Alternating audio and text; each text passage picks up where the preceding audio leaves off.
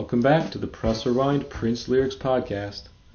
We are now up to the B-side to Purple Rain. The song's title is God, or as I like to call it, How I Learned to Stop Worrying and Love My Spiritual Side by Prince.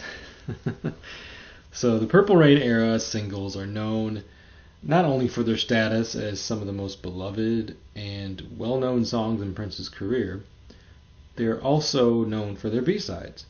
17 Days and Erotic City are just two of the best examples of this, and they're often cited as not only that, just being well-known songs, but amazing examples of a songwriter's cup having runneth over.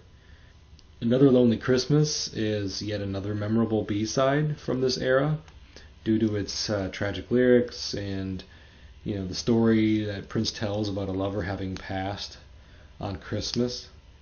Very dramatic. We'll get to that song soon. But now we have God. And as I mentioned, God is the B-side, the flip side to the mega hit title track, Purple Rain.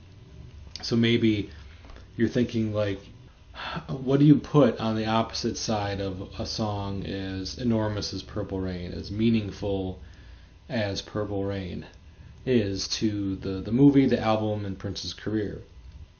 Well, how about 4 minutes of stark instrumentals and a very overtly Christian lyrical content? The song is called God, after all. I don't think that there's any kind of mistaking what this song is meant to be about or what its intentions are. Prince was not playing coy at this point in his career like he had been. God also has another life as an alternate instrumental track known as the love theme to Purple Rain.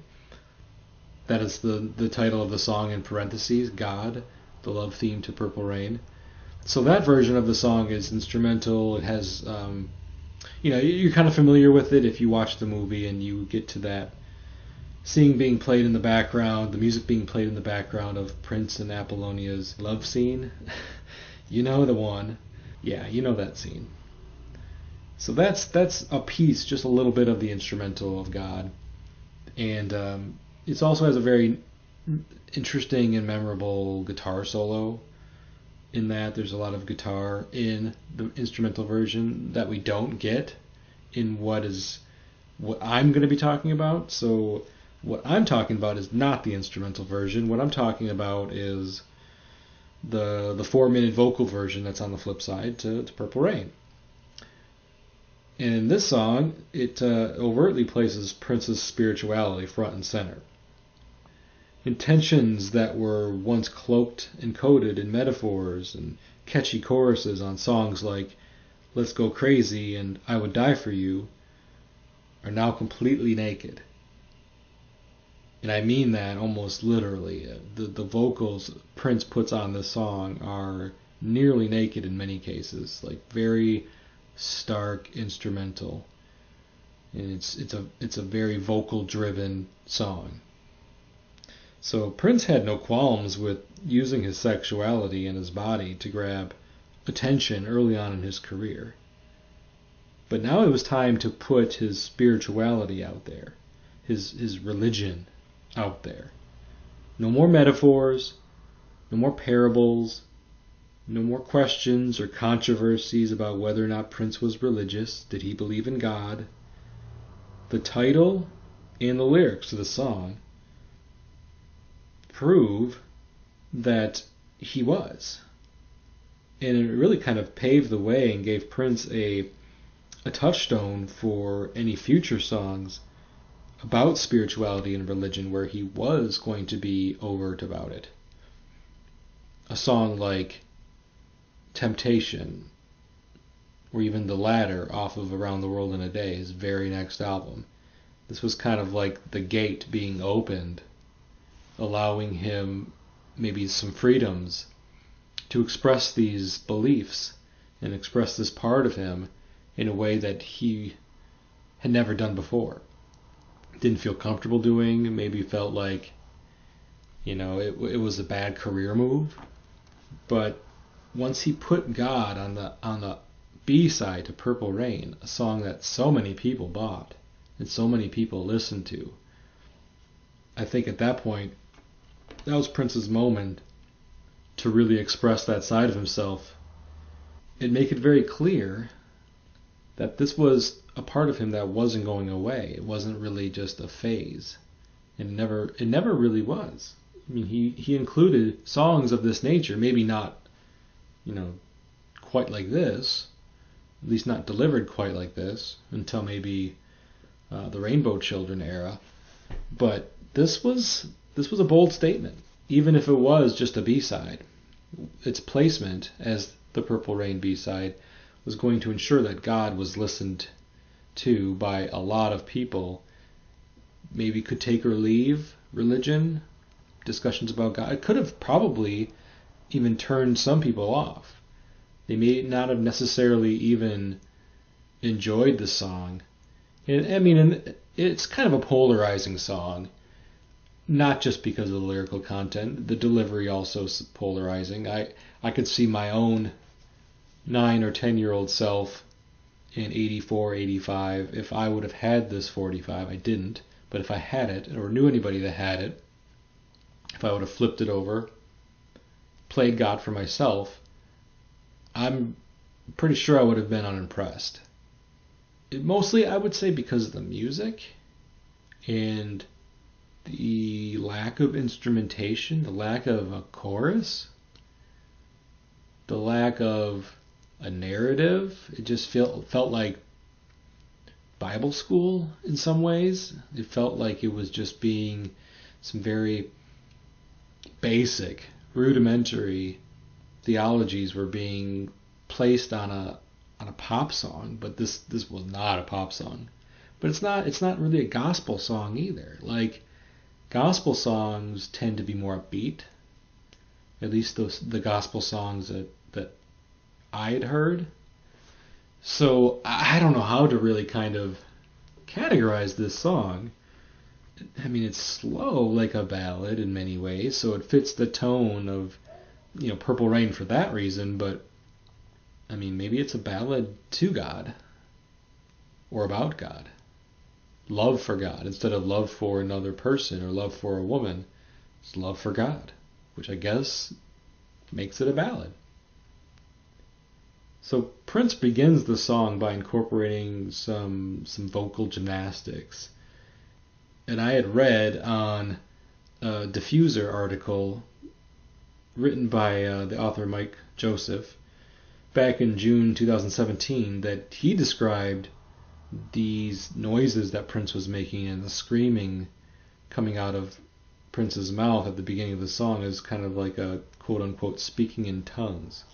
And I found that interesting, that the use of that term to describe what Prince does in the beginning of this song. Just because I hadn't thought of that personally. I don't think too often about speaking in tongues. It's not a concept that I spend a lot of time thinking about. So for him to liken that portion of the song and how Prince delivers his vocals, which are unintelligible. There's no words being spoken here, just like speaking in tongues. But it's all about the delivery, as I've mentioned before. The delivery of the lines. It kind of makes me wonder, like, is Prince trying to express a spiritual awakening without using words? I mean, that's personally kind of what I get out of it, I guess. Like, he's experienced this spiritual awakening and maybe some joy. Maybe there's some joy coming out of him, and it's inexpressible through the English language, through normal means of communication. So he's just expressing it in this very garbled, very guttural, very primitive manner. No matter what you think about it, it's an odd choice to open a song. I mean, I don't think that's super debatable there. I think most people who listen to God would agree that opening the song in that way is definitely an odd choice. But it kind of reminds us that this is not going to be Purple Rain 2.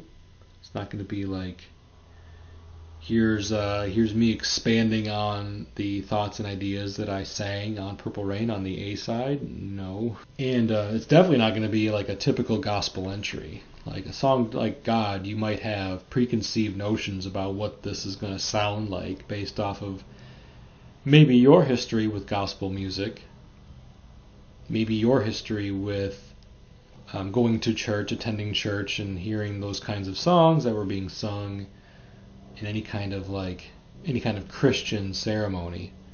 You might have an idea, but I don't know if anybody could really predict what ends up coming out of the speakers once you press play or put the needle down on the record. It's really quite jarring what we're getting here. I mean, the song is all about atmosphere, and it's really just about the vocals. So even if the song doesn't have a ton of lyrics, which it doesn't, I think Prince is trying to send a message to us all. He is a believer. He wants us to know that. He wants to make that very clear. In the beginning there was God. He made the earth and the heavens. He gave us light to rule the day, and another light to rule the night. So he's kind of going Old Testament here, this first verse, telling us that there was God in the beginning, and God made the heavens and earths. I mean, this is something that if you grow up in any kind of Christian faith, you're going to be taught this. This is something that is taught early on. The light to rule the day, another light to rule the night can be reference to, of course, the sun and the moon, basically giving reference to our entire solar system, not just what we see here on the planet Earth, but everything comes from God. The next verse, the Lord thy God made. He made the seas. He made the fruit upon the trees. When he saw that it was good, he made a man. Only he could. God made you. God made me too. He made us all equally. It's at this point that Prince is really telling the story of Genesis from the Bible. That's essentially what he's doing with these lyrics.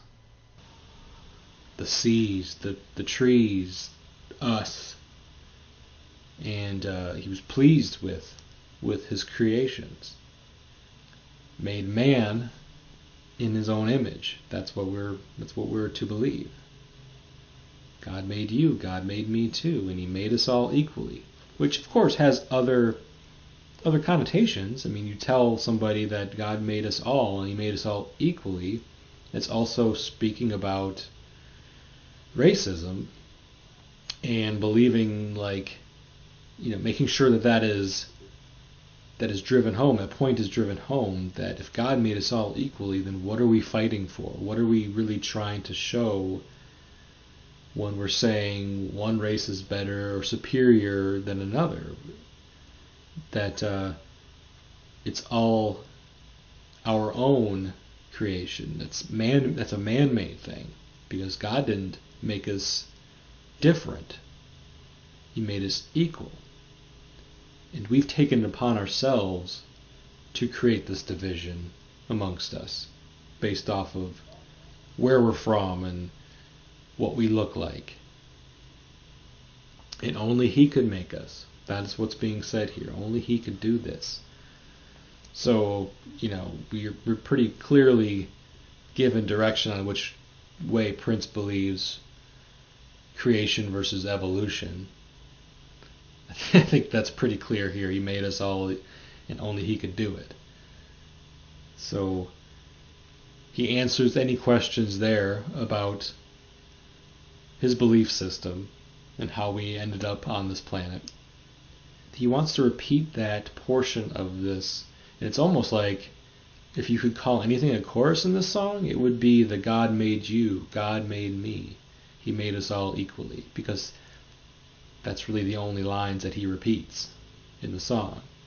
And because he isolates those lines, it is the closest we get to a chorus. And because he chose those lines to repeat, I think he really wanted us, the listener, to take that point home with us. Even if we don't really get anything else out of this song because we're not necessarily very religious ourselves, or we think the message is pretty basic, he wanted to make sure that at least if we took nothing else out of this, the God made you, God made me, he made us all equally, I think is a smart way to grab the audience that you have, thanks to the enormous successes he was seeing in 1984, and put a song out there that really spoke to his belief system and spoke to what he felt was really important message to get across. And yeah, the whole I believe in God message is important to him, but so is the equality message. We're all equal. And racism itself is a human evil. It's something that was never intended by God to exist based off of how he made us. Like if the belief is that, and a lot of racists have this belief, I feel, is we're not created equal. I mean, that's the whole crux of racism, is that one believes that they're superior to another race of human beings, and that if they're of a Christian faith, then they would have to believe that God did not make us all equally. And Prince is really just trying to debunk that theory that some racists have, is that we're not all created equally. Towards the end of the song, he has a few more lines that he states as the song is starting to fade out that I find interesting. The lines are, "Wake up, children. Dance the dance electric. There isn't much time. Who screamed? Was it you?" So I think most of us at this point are going to really call out one of the first things that we recognize here is the mention of the dance electric. So in 1984, and this is kind of an interesting piece of recording history that I gathered from the Prince Vault, was that the song, Prince's version of the song Dance Electric, because that is a song that Prince recorded, never released it officially himself. It ended up getting released on the Purple Rain Deluxe edition that was issued in 2017. Up until that point, it had its lifespan was an Andre Cymone song. Andre Cymone, of course, was a former bandmate of Prince's that left around 1980, 81, was replaced by Mark Brown, also known as Brown Mark, on bass. So, he and Prince were friends growing up. They started out together in local bands in Minneapolis. Prince went off to LA to do his solo thing, came back, scooped Andre up to be a part of his touring band in '79. And they stayed together as bandmates for a couple years until Andre really felt like he needed to spread his own wings and go solo. There was there's been books written about their relationship and maybe some of the things that transpired and went down between the two of them, but at the end of the day, they were childhood friends, and how the story goes is that Andre's mother had called on Prince to provide her son a song, to write a song for Andre. At this point, Andre had already released 2 solo albums, and he was working on his third when apparently this plea from Andre's mother to Prince to provide her son a song, and I forget the reasons why she even did that in the first place. I'm pretty sure I read it somewhere, but I don't recall exactly why. But nevertheless, she apparently did. And Prince had recorded Dance Electric on August 17th, 1984, his version. 2 days later, according to Prince Vault, 2 days later, on August 19th, 1984, he recorded this vocal version of God. So yeah, I just found that interesting that Prince was recording both the Dance Electric and God within days of each other. So he obviously had the idea in his brain about dancing the Dance Electric. And basically what I can gather from the lyrics to the song, the Dance Electric, is that it kind of refers to like this, once again, like an apocalyptic style event that's happening. Like he mentions there isn't much time in God, and in the song the Dance Electric, lyrics are referencing apocalypse, and it's almost time to go, and the world is falling, love your enemies, there isn't much time. So this idea of time running out, and it's 1984. Prince had already kind of did this in 1999, 2 years prior. So he's really still kind of stuck on this idea of time running out. And that manifests itself into the song and the lyrics of Dance Electric. But since the idea was still so fresh in his brain, having just recorded that song like 2 days prior, he still felt like he needed to felt compelled to throw another reference to the Dance Electric, this concept of the Dance Electric being like an end of times event, something that people are doing in preparation for the end of times, or maybe a celebration of people of faith that realize like we're going to a better world. We're going to be, even though the world is ending and we're about to die, there's, I guess, some odd joy to that because we feel like we're all going to be together in the afterlife, in heaven. So I just felt like I had to mention the mention of the word Dance Electric, because of how close the two songs were written. Andre Cymone's version ended up coming out in '85 on his third album, AC. So really like astute listeners of Prince and maybe some of the folks that he had been working with in the past, like if I was right there on the day it was released buying Purple Rain, I flipped over God and I paid attention to the lyrics and heard the Dance Electric.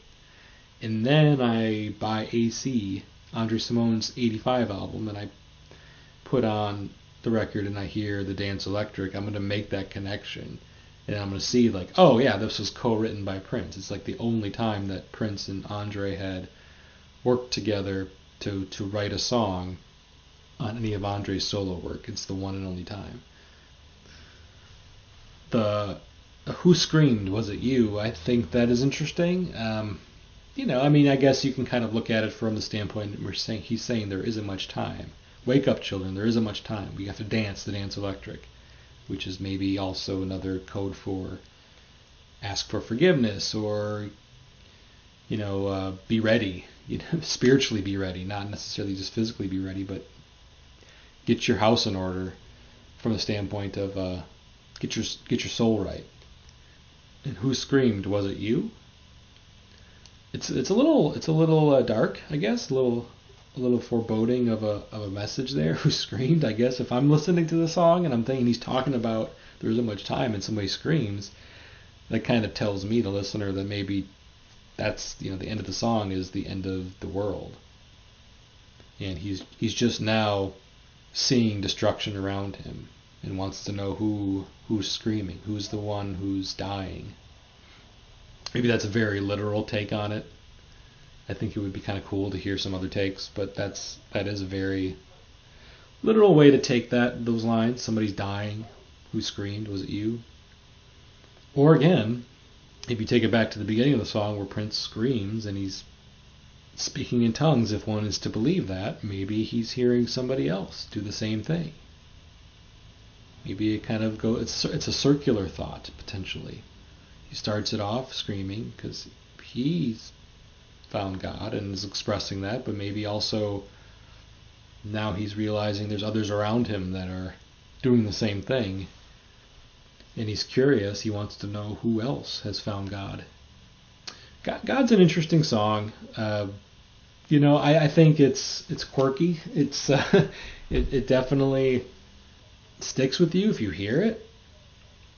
Maybe not in a way where you're going to be humming it as you might with Purple Rain or When Doves Cry or Little Red Corvette or Let's Go Crazy. I mean, like, all those big hits are big hits for a reason. They're memorable. They have great choruses.